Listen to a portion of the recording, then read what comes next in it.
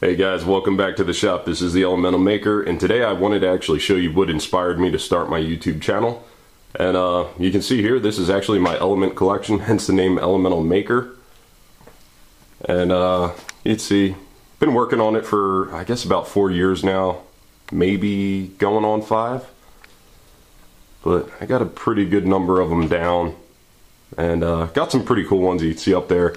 That's a vial of tritium. It has some sort of phosphorescent coating that actually lets it glow at night. Lithium extracted from a AA lithium cell. Beryllium. Super oxidized sphere of beryllium there. Right under that it's magnesium, calcium, strontium.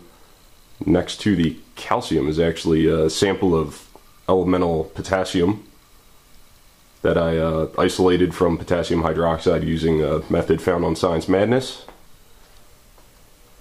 And a lot of other cool stuff. I've tried to isolate as many of them myself as possible, and I don't know if anyone else out there is really into this, but if you guys are into element collecting and maybe want to see how I source, each sample of my element, I was going to do some videos on like maybe how I isolated bromine, how I isolated iodine, sulfur. That's a pretty easy one to get, but zinc. For copper, I just have some copper sulfate crystals there that I made. It's just been a lot of fun, and it's really cool to kind of have this table here where you can see each of the elements that makes up the entire world around you. Just the level of respect that each of these deserves is just astounding.